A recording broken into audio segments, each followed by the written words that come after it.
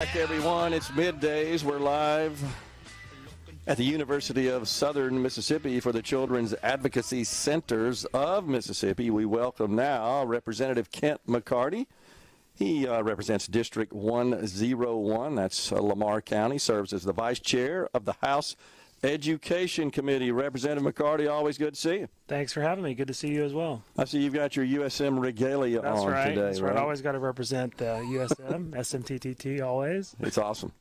We are glad to be here on the campus. School not quite in session yet, right? When does that get started? Yeah, we're still a few weeks away from that. Yeah. So. Of course, all the K through 12, or most of them, they're started. Back. Our Lamar County went back about a week ago, I guess, maybe two now. We do the modified calendar. Okay, Lamar County, I got you. In my county of Madison, we have not yet adopted that, but I do know they went back to school August 1. Yeah, it's not that much different, really. Right. I mean, we're talking about a week and a half earlier maybe, and you get some extra 2-week breaks here and there. I think it's a great thing. So hopefully maybe y'all will be there soon. Yeah. So let's talk about current events. We got a vice presidential candidate in Governor Tim Walz from Minnesota is going to be joining Vice President Kamala Harris on the Democratic ticket. Well, I was just talking about her, the word is, at least, to the extent you can rely on that she wasn't sure even last night. It would have been reported it was down to two. Right. Governor Walz, two governors, and Governor Josh Shapiro of the state of Pennsylvania. But that decision, she says, was made, at least from some reports, if you believe those, was made literally this morning before the announcement, opted for Governor Tim Walz. Now, I have a theory about that I just shared, and one of those, which I think is relevant to our discussion today, is that Governor Josh Shapiro of Pennsylvania is a school choice advocate, and that he has been in the governor's mansion of Pennsylvania when various school choice measures were enacted. And I'm thinking that that's not something that's popular with Democrats. I think you're well aware of that. Their solution, I guess, to improving educational outcomes is to dump more money into public education, but restrict a parent's choice, which is what school choice would enable, of the best education setting for their students.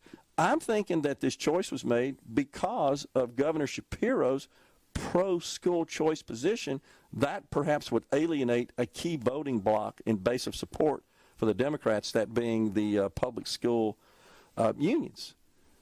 In Mississippi, you, of course, along with Chairman Rob Robertson, you guys had legislation this year that would have phased in universal school choice, and once again, we had a false start, couldn't get that done. Are we going to try for that again? I don't know. I think we've talked about this before. Yeah. Obviously, there's a lot of, big, I guess, issues, different facets of this that we've got to work out, in Mississippi, and really decide if that's the route we want to go. And there's a huge cost associated with it, which is obviously something we've talked about a lot. A net new cost to the budget that would come with a universal choice program like that, which, you and I have also talked about, our desire to cut taxes. So Sure. You got to look at it.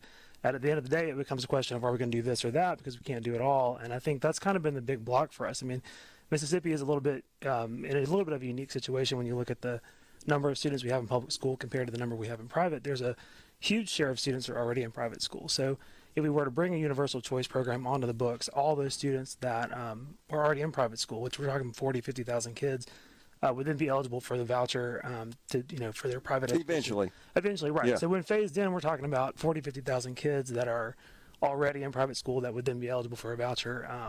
If you say that's the average per pupil allotment from the state's about $7,000 or so, you allocate that out, that's $350 million.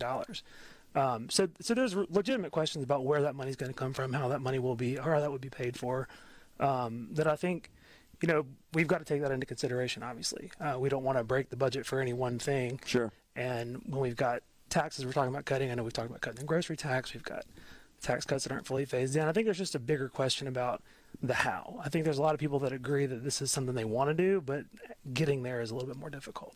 Yeah. Well, we did have some major win, I should say, this past session with a rather radical change to the way we fund public schools in the state of Mississippi. Talk about that. Yeah, we had a huge win on that front. Going back way before I've been in the legislature, we've talked about replacing the funding formula that we had on the books prior to this year. It was called MAP, the Mississippi Adequate Education Program. It had been around since the 90s. There have been attempts for years to do something about that. I think, the House really led on this issue with Chairman Robertson and the Speaker's support. Obviously, we put together a really good, you said the word radical, it's true, a radical departure of what we were doing before, and really funding schools based on the student population that they're serving. And I think what we've seen with that, as we passed it this session, finally got an agreement with the Senate, passed it this session, went into effect for this school year. And what we've seen is that a lot of the school districts, exactly what we thought would happen, school districts that have been chronically underfunded in areas that just don't have the resources, have been able to do a lot already. They've already announced they're putting into place that should hopefully improve outcomes in those areas. And I think it'll be interesting now that we know exactly why each dollar is going where it's going. We can really look and say, okay, is this a great use of those funds?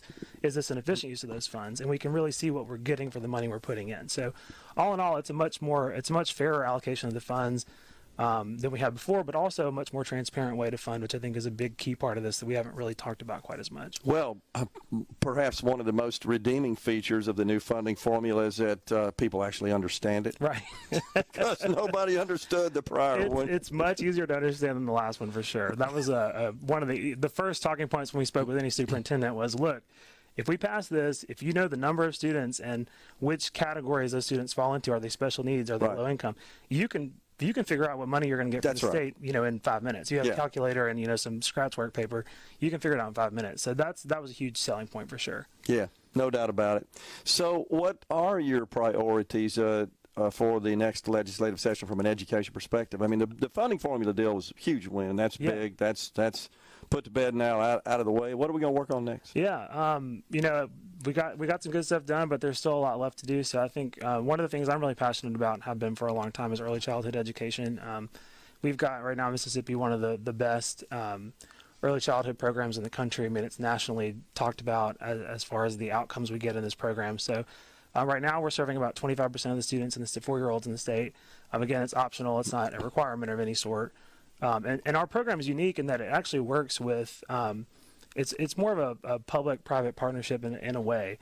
You can make you get tax credits for donations you make to the collaborative program, which is a similar setup we have for a lot of different programs for different reasons throughout the state. But the pre-K collaborative is one of the first areas we did that in, and it allows individuals, businesses to make contributions to their local collaborative, and they receive a dollar-for-dollar tax refund for that. Mm-hmm. So, for a bank, I've spoken with dozens of banks in the state that have been able to donate $150,000 and basically fully offset their state income tax liability based on the check they wrote to the collaborative. So I would love to see us continue to grow that. Again, it's a nationally recognized organization that we are plan that we have, and it has good outcomes. We follow those students throughout their education, and we typically see that they do better than students that come in without some kind of background going into kindergarten. So the Education Enhancement Fund, which is a special fund that was passed into law several years ago, but it specifies how funds allocated to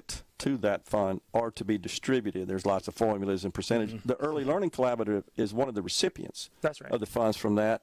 Of course, all proceeds from the Mississippi Lottery Corporation, over $80 million in a year, go to the Education Enhancement Fund. So I'm thinking, Representative McCarty, that we should have more money to deal with. It's going to Early Learning Collaborative. Perhaps we ought to revisit the formulas in that EEF.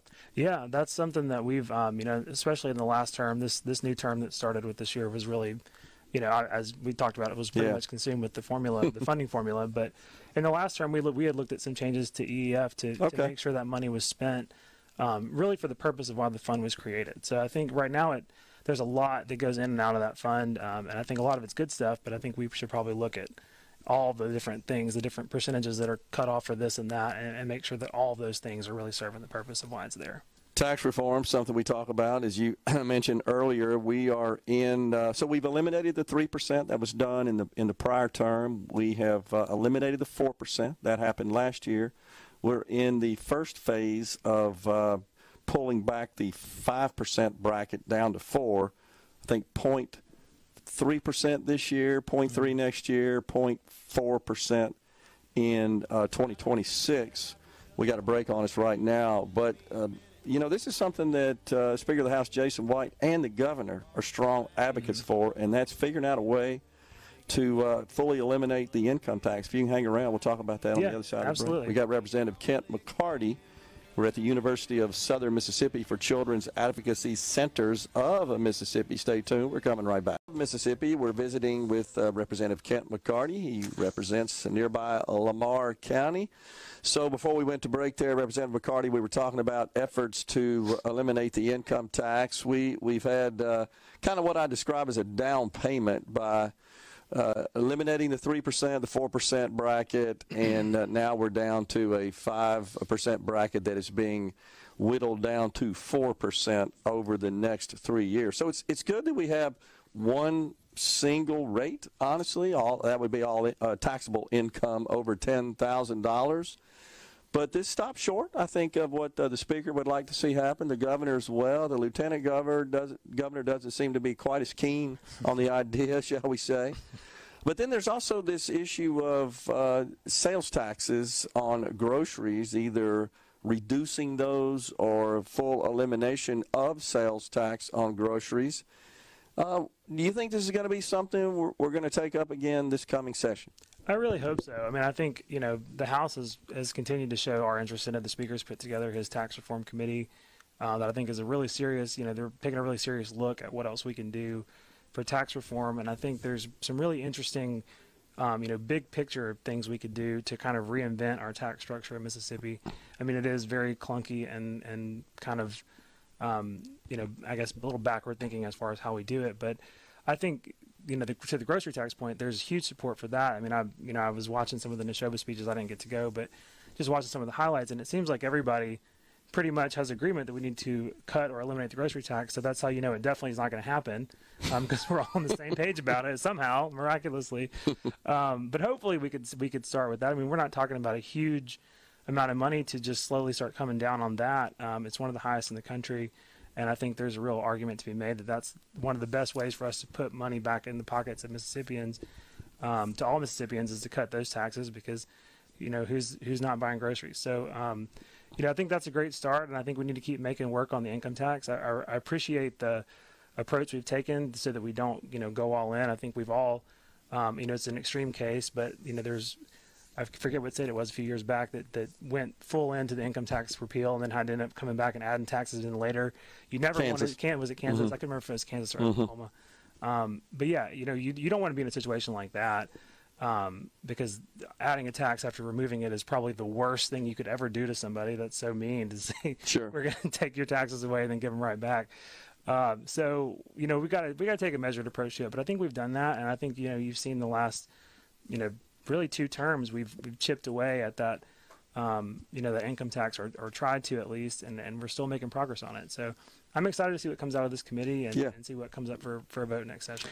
Well, I do think that reducing or eliminating the sales tax on groceries, there's no doubt that has a lot of support in both chambers. The concern I have is that if we were to do that, that's probably, I think, estimated $400 million of revenue to the state.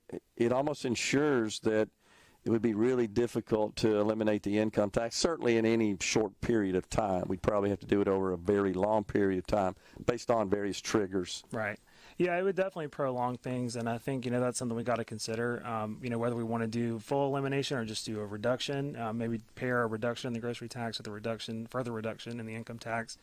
I think those are, that would be a good compromise position, I guess. But again, I think starting somewhere like groceries, we've done a lot of cuts to the income tax. We're still phasing in corporate tax cuts from before I was elected. Might be nice to do a little switch up and cut those grocery taxes a little bit, and then circle back around and look at what we can do on the other side. But I think there's a lot of good options, and we're fortunately still in a decent enough budget position where we can even be having these conversations, which I think is great, and just a testament to how well things have been going in Mississippi the last few years. And then I think there's, of course, the issue that I know you're aware of is that it would eliminating or reducing the sales tax on grocery would have an effect on the revenues to municipalities, many of which rely almost exclusively on sales taxes levied on groceries for their revenue to operate. That's right, and I think that's honestly been the biggest impediment to some kind of reduction in grocery taxes, the impact it would have on cities. And I know there's been, excuse me, there's been a lot of talk with them to try to figure out how we can alleviate some of that. But, if we're talking about, to your point about the cost, reducing the grocery tax and then subsidizing the reduction in tax to the cities, that's an even bigger expense on top of a reduction in income. So we've got to, it's a balancing act. And again, we're very fortunate. There haven't been many times in Mississippi's history where we've been able to talk about, are we going to cut income taxes and grocery taxes or just one? We're talking about that now. In the past, it's been, are we going to cut spending by 5% because we don't have any money to pay the bills? Or are we going to just borrow money to cover our short-term obligations because we don't have any money to pay the bills? So we're in a fortunate spot, but we've got to be really careful with, how we handle that and be good stewards of that. And I think that, some combination that reduces the tax burden on Mississippians is a win. We just got to do it in a careful way. Saw that the LBO just released the report for the first month of the fiscal year, that being July. And it looks like revenues came in above sine die a little bit. Below, however, the same period last year, which is to be expected given that we reduced the income tax. Right. But overall, Mississippi's in pretty good shape. And we still produced, $700-800 million surplus for fiscal year 24. Right. But we're also writing checks to the Department of Transportation, right, out of the funds that are receiving these surpluses to meet their needs. That's right.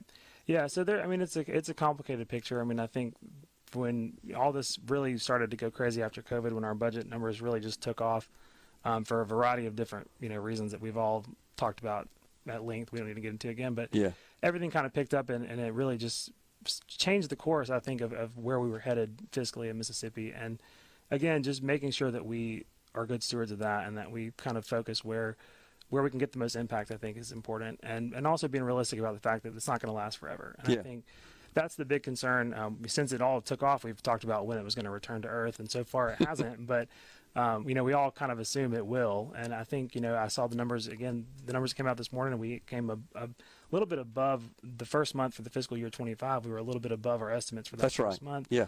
So, I get that we all get those reports. Anybody can sign up to get them, but we get them the beginning of the month. And every time I see that email come across from my dear friend Ava at LBO, I get a little nervous. I'm like, downloading that attachment. Did we meet expectations or not? Because it's a lot easier to govern when you're meeting and exceeding budget expectations than when you're coming up short. So those reports are getting a little more anxiety filled for me every month as I await the inevitable return to normal that everyone's talking about. And then from a macroeconomic perspective, there are serious concerns that are floating around about the dreaded R word, which would affect us here in Mississippi as well. That's right. And as a business owner that I sell coffee, so I feel like I see we tend to feel the winds moving. And a couple of years ago, when inflation really took off and was out of control, still not in a great spot, but when it really started, we felt that people buying less coffee because their loaf of bread doubled in price, or milk was $8 a gallon or whatever, things like that.